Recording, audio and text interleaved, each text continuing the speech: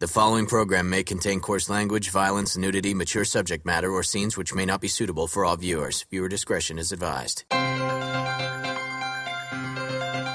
This is the X-Zone Broadcast Network, broadcasting worldwide on broadcast affiliates and satellite program providers, including CNN Broadcast Network, Sirius Satellite Network, Star Media, Good News Radio Network, Angel Broadcast Network, Wiki Broadcast Network, and WPBN TV. For more information on the X-Zone Broadcast Network, visit us at www.xzbn.net.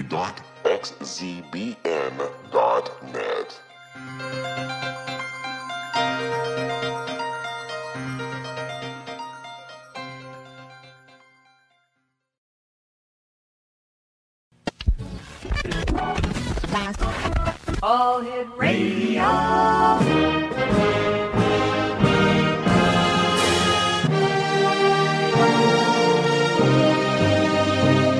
Welcome to the X-Zone, a place where fact is fiction and fiction is reality.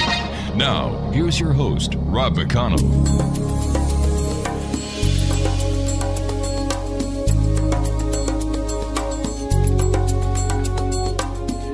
Welcome back, everyone. This is the X-Zone. My name is Rob McConnell. We're coming to you from our broadcast center in Hamilton, Ontario, Canada. Worldwide toll-free 800-610-7035. My email address is xzone@xzoneradiotv.com. On all social media sites, X-Zone Radio TV, and our website, www.xzoneradiotv.com. My guest this hour is Atala Dorothy Toy. She is she's an interdimensional communicator, author, nature spirit photographer, and energy jewelry designer. She is the founder and president of Crystal Life Technology, Inc. Crystal Life is one of the oldest natural living web stores, crystal-life.com. It started in 1996 as well as a destined boutique located in historic town Geneva, Illinois. It provides the public with subtle energy tools, jewelry, and information, and an array of natural living products. Atala Toy's work focuses on education, demonstrating and teaching others how to access the latent human facility of cooperating and for the common good with life forms of many dimensions, including animals, trees, rocks, nature spirits, spirit guides, and extraterrestrials. She provides tools to assist in this, including art, photographs, jewelry, books, blogs, and workshops. Joining me now is Atala Dorothy Toy. And Atala, welcome back to the X-Zone. Thank you. It's nice to be back with you, Rob. You are one busy lady. Where do you find time to do all the wonderful things you do? Oh, well, thank you very much. Well, if you're going above time and space, you manage to stretch it out to do a few extra things. You'll have to teach me how to do that. Well, I think you fit enough in your day as it is. Now, Atala, you've written 3 books on consciousness ranging from the philosophical to the pragmatic. They are We Are Not Alone, A Complete Guide to Interdimensional Cooperation, Night Spirits, Spirit Guides and Ghosts, How to Talk with and Photograph Life Forms of Other Realms, and Nature Spirits in American Trees, from Central Park to the Redwood Forest. I was wondering if you could tell them and the sequence of information that they provide. Yes. Well, I started working interdimensionally back in 1996 when the Melchizedeks asked me to work with them to present information about how to work with life forms in other realms. And in the process of their teaching me how to work interdimensionally, they would give me packets of information and then explain that my job was to make it linear into a book form so that people could understand it. So over the course of the years, we started first with the philosophy, which was We Are Not Alone, and that's about interdimensional and intergalactic society. Mm-hmm. And then from there, we moved into working and talking with the life forms that are here on Earth, nature spirits. And then from there, as I learned to take photographs of the nature spirits, we worked into a book of solely photographs, which is Nature Spirits in American Trees. That's 64 photographs of tree spirits. Is that where the idea for so many... let me see. The Wizard of Oz has a section in it where the trees come to life. Is this where the concept comes from? Yes, and same with Lord of the Rings. Yes. Right. We all know back in our subconscious and in our imagination that these are real life forms. Mm-hmm. And many of us, the old ones, the Druids, and the indigenous people of all traditions, have always known that you could communicate with trees and plants. And that's really how medicine people knew what medicines were of use, asking the trees and spirits how they work.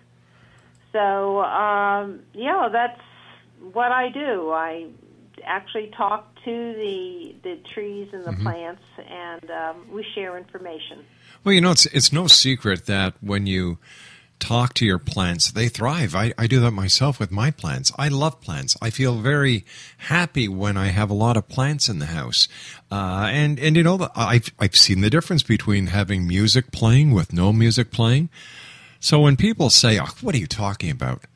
They have no concept. What you and I, and I'm sure many, many people around the world know, that everything on this planet is alive. It is. Everything is alive, and we are meant to work in community and cooperation with all these life forms. We've just forgotten it. They're trying to remind us, and some of us are listening. All right, Atala, please stand by. You and I have to take our first commercial break. Exonation, Atala Dorothy Toya is our very special guest this hour, and her website is www.crystal-life.com. That's crystal- or -life.com. And we'll be back on the other side of this 2-minute commercial break. Don't go away.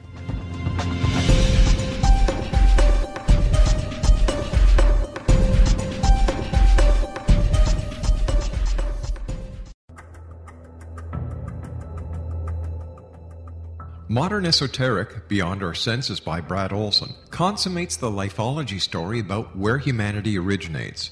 It is the lost continents, the primitive wisdom, the mythos of creation, and the rethinking of ancient history as we are taught in academia. There is much more to the story than what we have been told. As this is the first book in the Esoteric series, Modern Esoteric starts at the beginning of time and accelerates up to this modern age.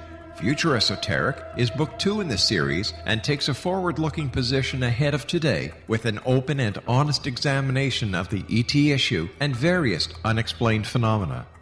To discover the writings of author Brad Olson, visit www.bradolson.com. That's www.bradolson.com.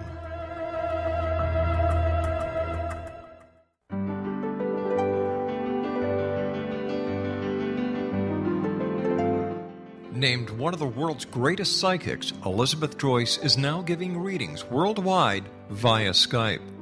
Elizabeth Joyce is recognized for her clairvoyant ability to help find missing persons, her analysis of dreams, past life regression work, mediumship, and her accurate predictions. Elizabeth has been a frequent guest on the X-Zone radio show with yours truly, Rob McConnell, now for several years. For an appointment with Elizabeth Joyce, call 201-934-8986 or Skype at elizabeth.joyce. And for more information, you can always visit Elizabeth Joyce online at www.new-visions.com.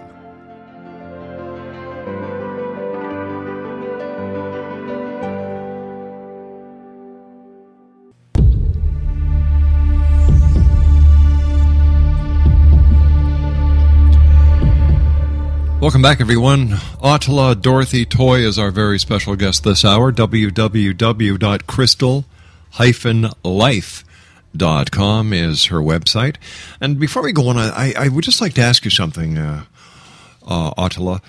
when we were talking in the first segment, you said that you have gone to other dimensions. What was it like the very first time that you realized that you were no longer in this dimension, but in another dimension? Well, I was raised a Quaker, and I practiced yoga for many years, so I was used to the concept of being able to go into spirit. But I never realized that actually when you go into spirit, it's not just silence. There's actually life forms there. So when they started speaking back to me, like many people, I went like, ooh, this is trouble. But then they started explaining that they were real and that we could work together, and let's do some tests to test how they could help me and how I could help them. So it was with a lot of good old American show-me Missouri type energy that I approached the whole issue. Now, you've exhibited your nature spirit photographs at galleries and shows throughout the Chicago area, and your photographs can also be seen on your website. How did you start photographing nature spirits? What was the clue that there was more to what you were seeing than the eye was able to capture? Well, actually, it was more I was invited to take photos. I have my family has a summer place up in New Hampshire, which I share with a gnome. Right, with a gnome. And a gnome, yes. He stays there during the year, and when I come up for the summer, he goes to the garage and lives there until I leave. So when I went up there one summer, he said to me, would you like to go out and take a photograph of a moss fairy? And I am not a photographer. I was not then a photographer, but I went like, sure, sounds like an adventure. So he led me out into the woods. I could see him psychically, and sat me down in front of a beautiful pine tree and had me take a photograph. I couldn't see it. When we went back, I put it into the computer. I had about 18 photographs and couldn't see a thing. And he said, well, not this picture, not this one, not this one, this one. This is the photo with the moss fairy. I couldn't see anything, and he said, well, it's up in the upper right-hand corner or up here. And when I moved up in that area, I saw a moss fairy, which is in my book. So that was the start. He made me a believer because he showed me. Some of your nature spirit photos capture very complex stories that have been imprinted in rocks and trees as well. Who or what is it you feel has created these stories? Well, I think there's a lot that we humans just don't understand. It's the same thing with crop circles. You know, something is making these crop circles. If you look at some of the photographs I've taken, there's a 50-foot cliff down in Garden of the Gods in Illinois that depicts a love story of an elf. Now, the nature spirits, when I go into a park, I let the nature spirits know I'm ready to take photos if anybody wants a photo taken. So they led me to this place. They showed me the story and asked me to take the photograph.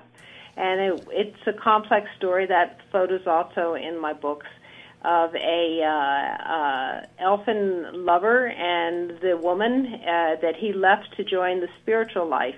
And it's all imprinted in a rock by some force of nature that is able to work with stone the way we work with paint. So where do these elves or gnomes come from? Well, they live in another dimension. They coexist with us here on Earth. They're a different life form. Because their frequency is different from ours, we're not used to looking at that. We have so much to do just to master the third dimension that we humans have focused on that. Those of us who broaden our consciousness into seeing more bands of frequency can see into these worlds. And if you're lucky enough to get trained in how to see it, then you can control this travel into these worlds and communicate with these beings. If you're not lucky, then you people think you have mental problems. So how hard is it for someone to learn how to control their frequencies so they can actually see these wonders of natures that coexist with us but in different frequencies?